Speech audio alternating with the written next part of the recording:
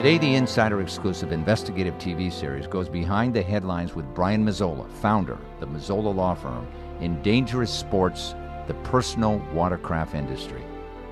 To expose the dark side of the personal watercraft industry that manufacturers like Kawasaki, Sea-Doo, Yamaha, Honda, Polaris, and Arctic Cat don't want you to know.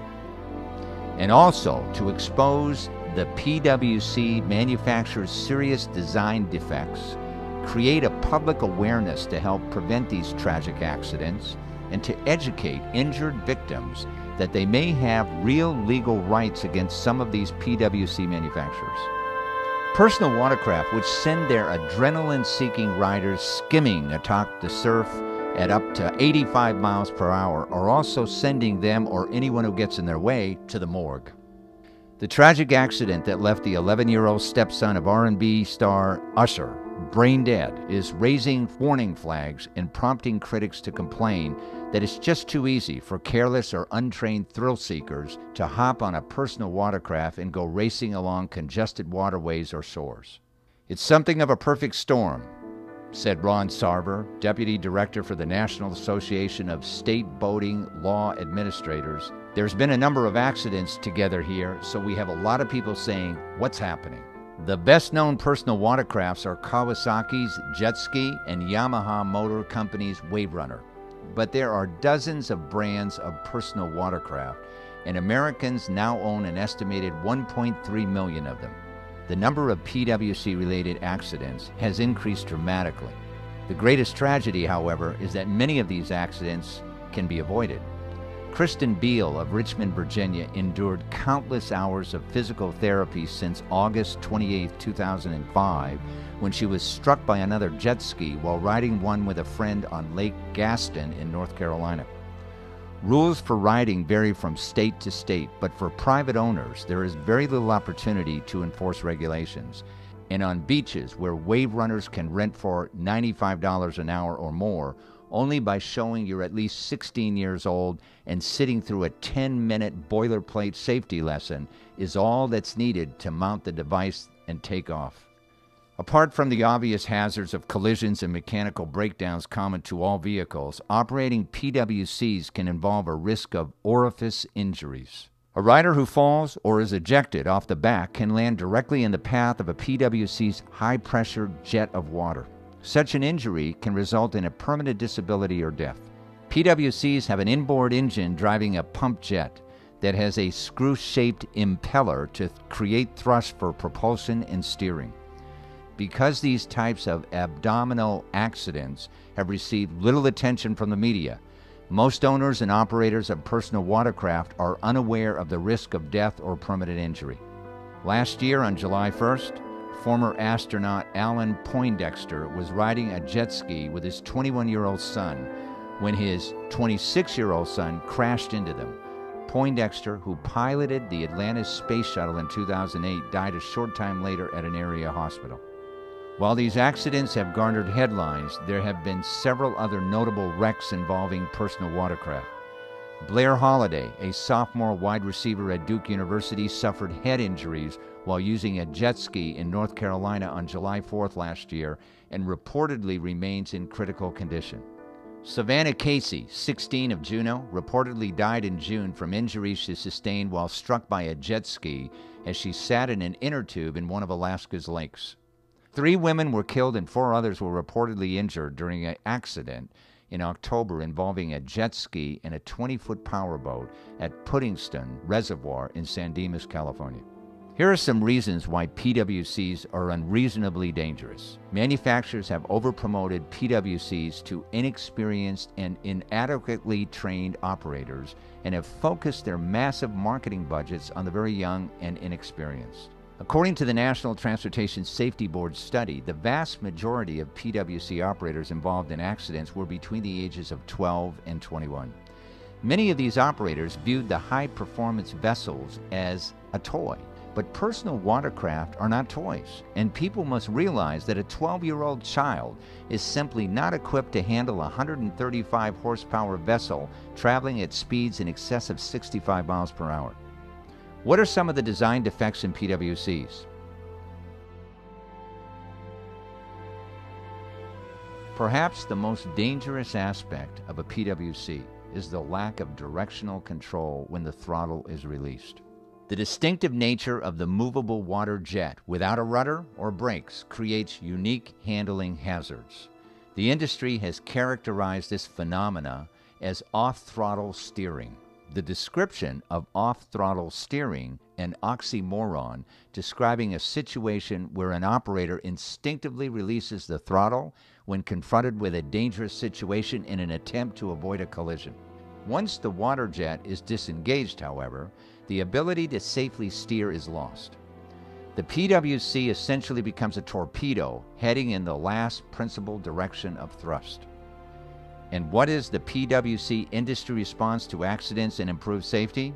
The industry has one common response to products liability litigation involving its products: blame everyone but themselves. Ironically, manufacturers will often claim that the victim was reckless or negligent because they were operating the vessel at a high speed in close proximity to other vessels. To avoid the needless loss of life and serious injuries, personal watercraft must be redesigned to include far more safety features. It took a public outcry in the 1960s and 1970s for the U.S. automotive industry to add seatbelts and airbags. Now it's time for marine manufacturers to make safety their top priority in designing a new generation of personal watercraft. Brian Mazzola is a leading advocate for safety in the personal watercraft industry. It has earned him the highest respect from citizens and lawyers alike as one of the best trial lawyers in Beaumont, in Texas, and in America. His goals, not only to get justice for his clients, but to make sure that products sold to consumers are continually developed and refined to adopt the latest safety designs. While no single design change or legislative action will prevent all injuries or deaths, manufacturers need to design safer PWCs to prevent many injuries and save lives. Brian has built a substantial reputation by consistently winning cases other law firms have turned down. His amazing courtroom skills and headline-grabbing success rate continue to provide his clients with the results they need and the results they deserve. This is the Insider Exclusive, live from Beaumont and Houston, Texas.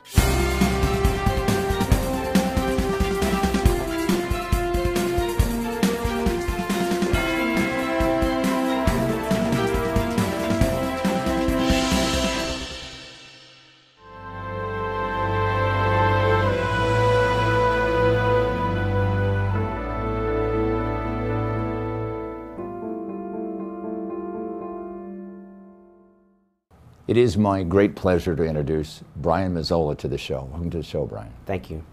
Happy to be here. Tell our audience a little bit about your law firm. You're based in Beaumont, correct? But you do a lot of work in Houston. I do. What type of law do you practice? Primarily personal injury, emphasis in products liability, and even more specially, I do a lot of personal watercraft cases. Yeah, and that's why we're here today, because a lot of people are not that familiar with some of the safety defects and some of the problems in that industry, and these personal watercraft like the Wave Runner, like the jet ski, are basically torpedoes that are skimming across the water and cause a lot of injuries and even deaths, right? Absolutely. Tell our audience a little bit about, we're going to be talking about the whole industry as a whole, the purpose of this, what we would like to get across to the audience, the purpose of this show. Well, there's a particular type of injury that's occurring all across America that most Americans don't know about. And the technical term for it is rear ejection orifice injuries. It's where the third passenger or the third individual on the wave runner or jet ski slides off the back into the jet thrust propulsion and causes massive injuries to typically a woman's genitalia or rectum area. Right. And the problem is that for years, when these things first came out, they only went 30 miles an hour. We weren't dealing with a lot of horsepower. Well, there's been a horsepower competition over the years, and the different manufacturers are trying to keep up and make them go faster, and now they actually hold 3 people. And of course, to carry 3 people, you have to have even more horsepower. Yeah. Well, with that being the case, these things are now over 250 horsepower. They go 60 to 70 miles per hour, and the jet thrust propulsion system that actually propels the unit is essentially a fire hose that there's nothing between the last rider and the jet thrust, nothing to prevent them from falling into the jet thrust. And of course, when they fall backwards like this, and it's just devastating it cuts the tissue like paper. How would you see manufacturers, because this is another purpose of this show, to increase the safety design of these personal watercraft, how would you see manufacturers increasing the safety so that would prevent that? Well, there's 2 types of problems that I see with these personal watercraft and what the manufacturers need to do. One of them deals with the design, and the other one deals with marketing flaw or marketing defect. Some places called failure to warn. The design defect is because, like I said, there is nothing to allow the last passenger to independently secure themselves to the watercraft. And the person is relying on holding on to the person in front of them, who in turn is holding on to the driver. So the middle person is responsible to support the weight of 2 people.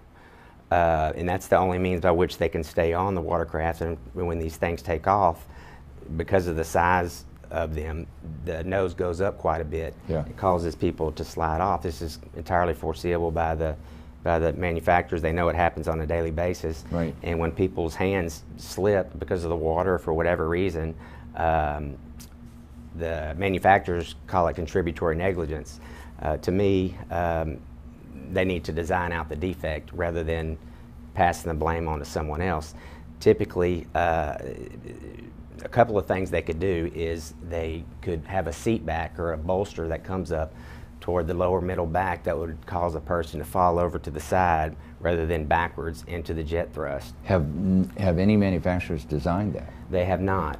And in fact, And why wouldn't they? well, I think that they fear a multi-line product recall.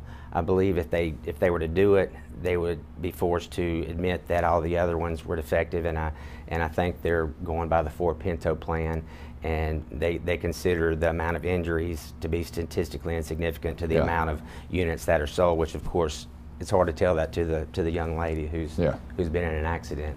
So you can have a back support. A back support would be What one. other ideas? Handles. There's some handles on the Bombardier, for instance, that if you sit on and you're on the last person, your hands don't even reach them. Yeah. Your fingers can't grab them, and to make matters worse, it's behind you. So there's no type of way to secure yourself onto the watercraft. The handles are actually for mounting when someone falls off into the water and they're mounting back on. Yeah.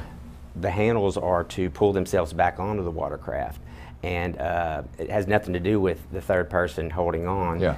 And they don't mention anything about that in their manual. They say to hold on to the person in front of them, but now they try to say that that is another means by which they could hold on, and that's just not the case either. Yeah. Now, you mentioned also something about marketing, how they market these, which is, I guess, encourages people to go fast, correct? Correct.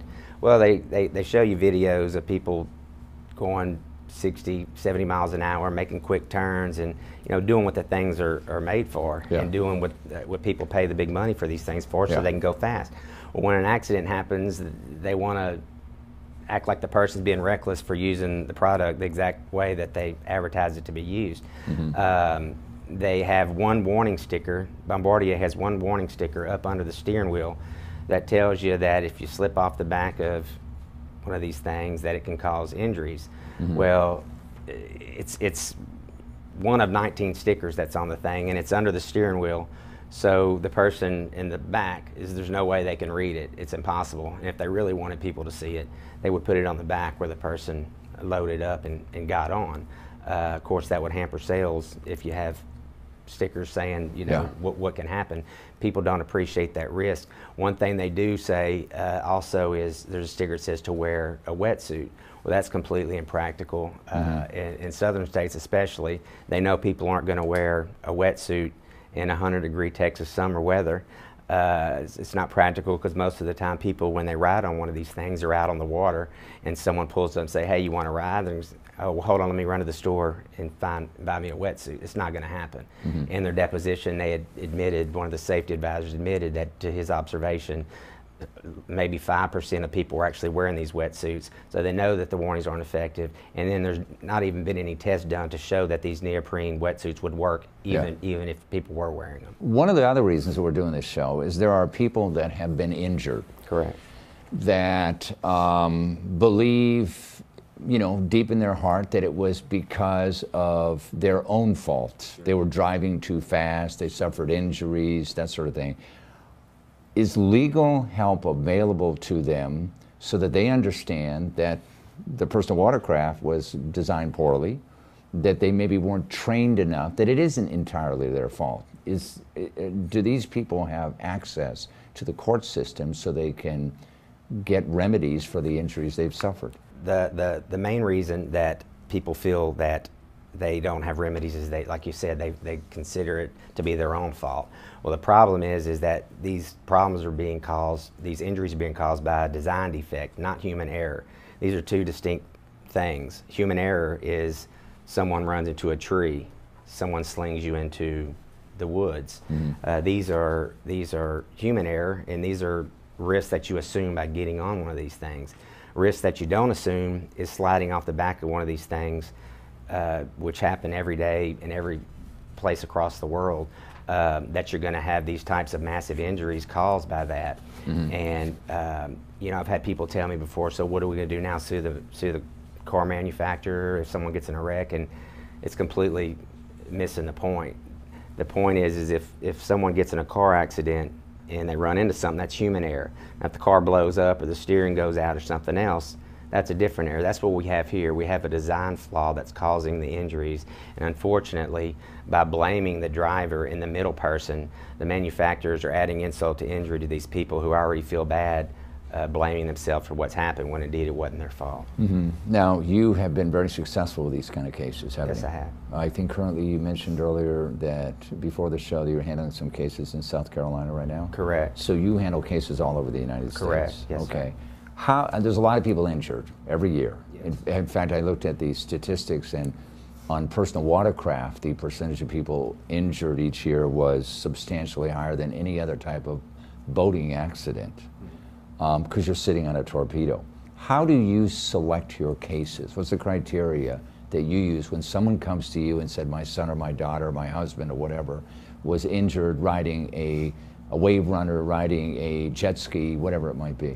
When someone slides off the back of a personal watercraft and is injured from the jet thrust, that to me, you have a case. It's a good case. It's a good case. Because the safety device where you would have like a back to your, correct, like a sitting in a chair, is not there. Correct. And it should be there. They should have handles as well. Should have handles. They should have, another option is extending the rear deck behind where the last person rides, so to where the water dissipates. The water jet dissipates before the fallen rider would land into that jet thrust. So you'd be farther away from that jet stream, right? Correct. There's something called the safety hierarchy that applies in products liability case. And it goes something like this. The first thing that you do is design out the defect if you can. Second, if you can't design the defect out, you guard against it. And lastly, if you can't do either of those, you warn.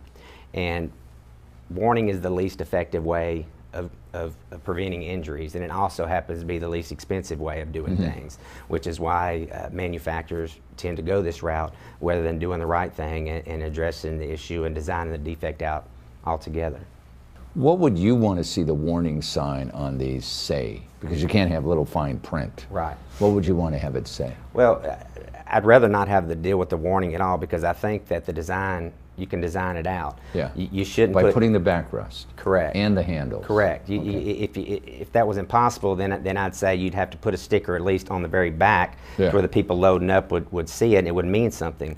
But I don't think you need to go there, because you don't warn against things that you can design out. You can't just get off the hook by saying, hey, I stuck a sticker on there. You have a duty to your consumer to make the best possible product with the safest possible design. Why don't more people know about these severe injuries that are being caused by this design defect? The personal watercraft manufacturers have all gotten together, in my opinion, and they all are keeping this on the down low. They're keeping it as quiet as they possibly can. So they end up settling a lot of the cases? They settle the vast majority of them. But they make you as a lawyer go to trial and then settle it on the courthouse steps? Sometimes. I've had a case settle on the courthouse steps, so to speak. I've had some. I suspect going forward that it will be less difficult for me to get legal recourse for my clients, because of the fact that I don't think the wheel's going to have to be reinvented every time. Yeah. Now, finally on our show here, the reason we had you on this show in this particular industry is you've done a lot of work within the industry. You know it backwards and forwards. What do you have to say to our audience if they've been injured in one of these with a personal watercraft? What do you have to say to them? Well, first of all, it's not your fault that you fall off the back of these things. Don't blame yourself. The manufacturers of the machine that you were on knows that these things happen and have done nothing to prevent it from happening. Yeah. So you do have legal recourse. I would recommend calling an experienced personal injury attorney. Myself, I'm very experienced. I don't think anybody knows these types of injuries in the country better than I do. And you're nationwide. Correct. Okay.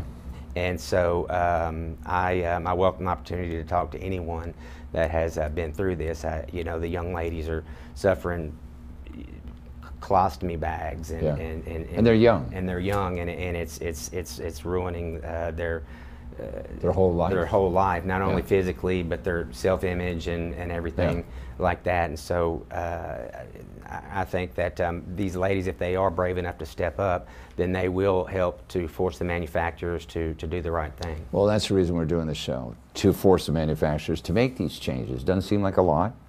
If they do have injuries, to contact someone like yourself who's very experienced. Correct. And even though you're in Texas and we're here in Texas today, you handle cases all around the country. I do, Steve. In fact, I always retain a local counsel in whatever area I am, so that someone that's comfortable and familiar with the courthouse in the area, but I oversee the case and I'll be the main contact, but I do retain someone in the area, so that they can kind of have a go-to place, the client that lives nearby. Excellent. I want to thank you very much for being with us today. Thank you so much for having me, Steve. Thank you. Thanks for joining us. You can get more information about our guest and the issues at insiderexclusive.com.